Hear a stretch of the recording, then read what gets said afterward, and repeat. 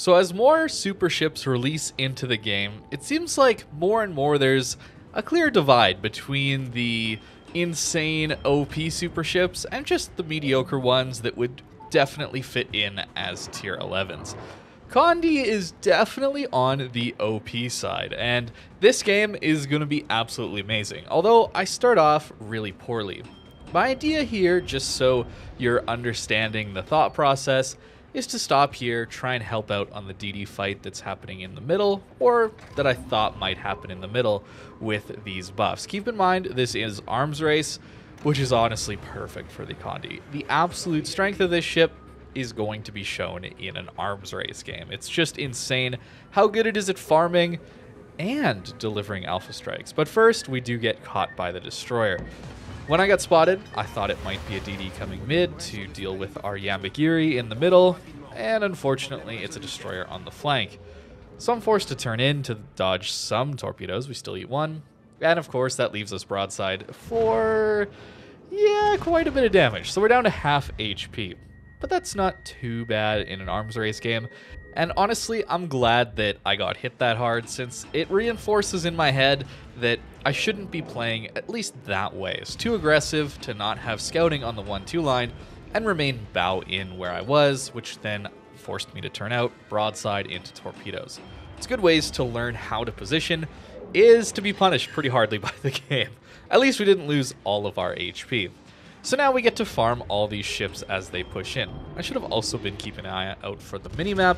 That's something you want to watch out for, is where does the enemy middle ships go?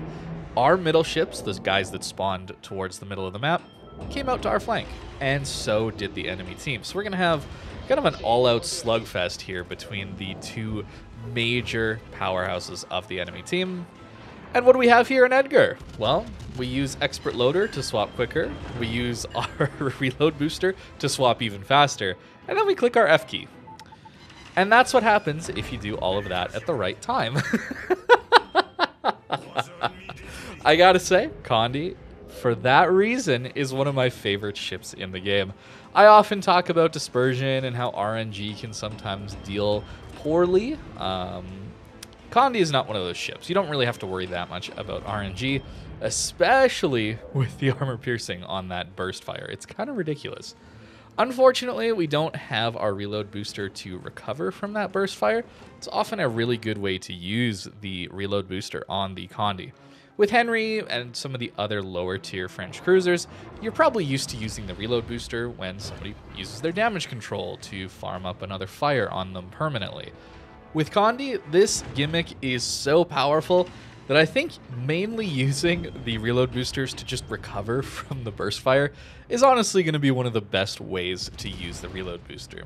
That said, I do still use it to try and farm out some of those permanent fires. You're also going to notice throughout the game, like most matches I play with a reload booster, I save them far too much. Maybe this is happening to you as well. It gets to the late game, and you have several reload boosters available to you. That just means that you need to use your reload boosters more often. It's basically free damage for you. In a situation like this against an Ohio, we could think about using armor piercing, using the gimmick, that kind of thing. But honestly, the HE does so much damage that I'm pretty okay with just farming away with the high explosive. It's kind of insane how good the AP and the HE is on this Conde. So if you're looking at some of these new super ships that are coming into the game, the Russian battleship, the Japanese carrier, those two are the ones that have just recently been shown off. I haven't played the carrier yet, but it seems pretty strong as well. Conde should definitely be on your list of super ships to get if you're interested at playing this super ship tier.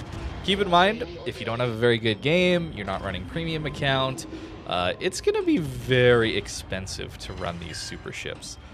7,000 HE salvo, like, it's actually insane how much the HE is doing. And as you can see, I used the reload booster there just for the damage. I wasn't even worried about permanent fires or anything like that. I used it to just get more of those meaty HE salvos out.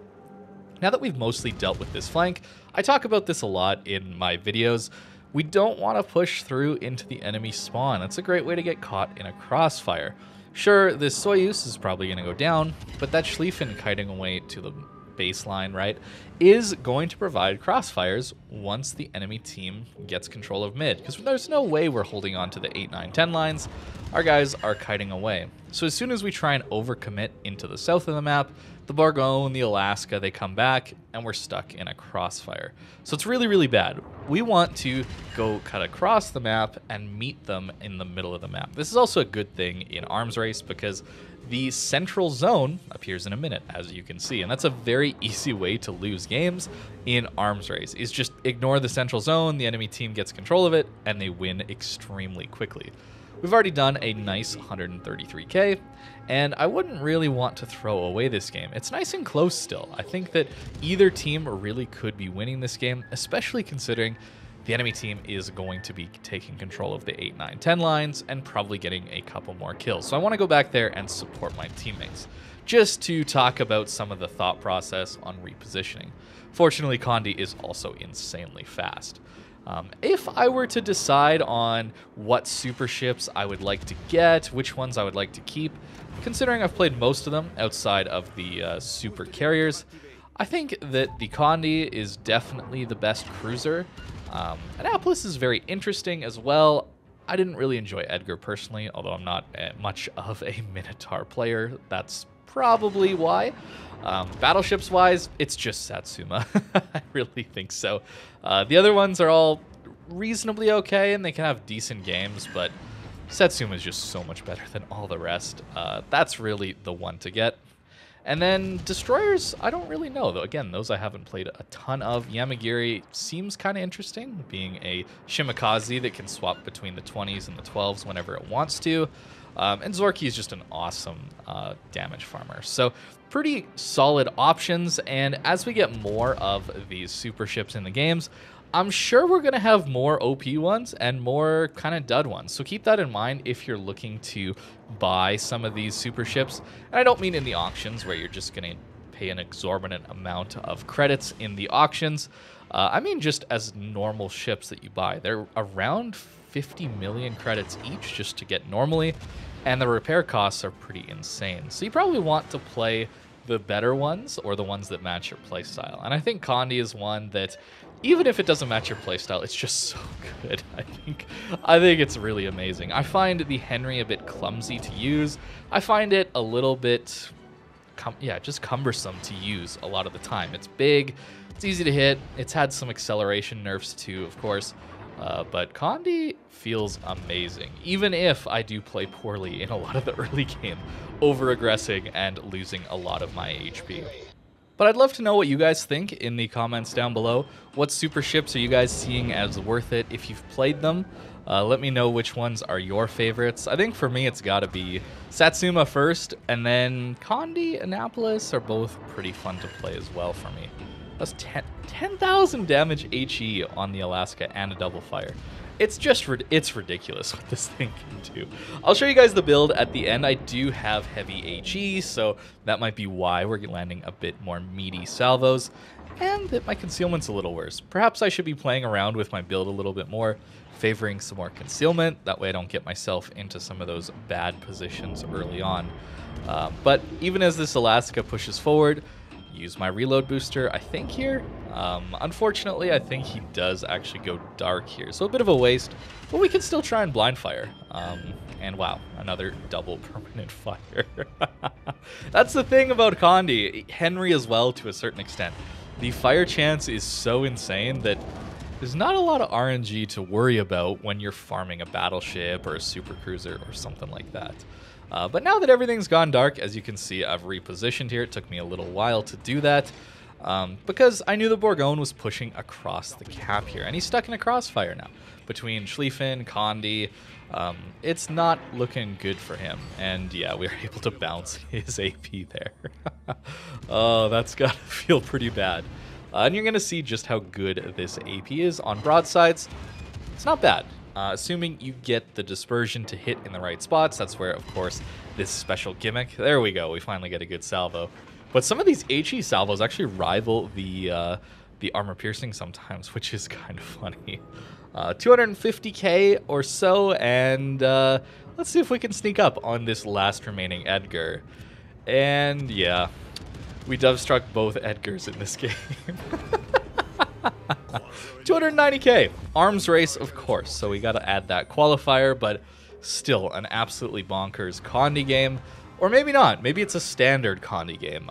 You guys decide on that one. But I gotta say, super ships can be a lot of fun. Maybe it's just because they're a little overpowered and overtuned that it sometimes feels good to just stomp all over everything.